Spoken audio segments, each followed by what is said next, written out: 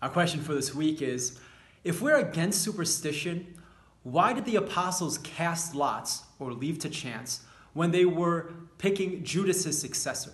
So the short answer is because the apostles used both their own human reason, and then they also trusted in God's providence, specifically that God was speaking through the casting of the lots. So from the human reason standpoint, if we remember the story, Judas, who was one of the original 12, he betrayed Jesus, hung himself, so that left 11. So then Peter said, well, since there were 12 tribes of Israel, we need 12 apostles. And so to pick from the different candidates, they had their own human criteria, which was very good criteria. That it had to be someone who was a witness and a follower of Jesus from the beginning of his public ministry when he was baptized by John, all the way until Jesus ascended into heaven.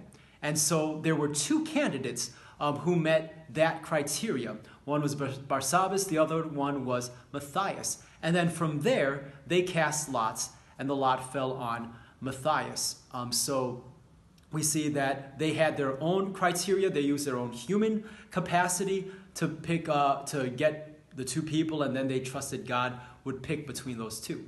And this is something that happens with all of us as well. Very often we have our own good criteria when making a decision. We use our own criteria. God gave us intelligence, and we use it to come up with some of the best options. And then very often God will speak to us by some unrelated event that will give us a cue as to which sort of option is best for us. And so God continues to use that same way, that same method as well. And we wouldn't call it superstition, because superstition would be we depend only on unrelated events.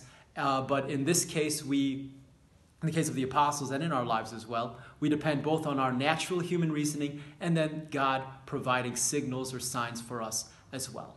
So thank you for the question. Thanks for watching. If you'd like more questions, feel free to click on the subscribe button. God bless. Until next time.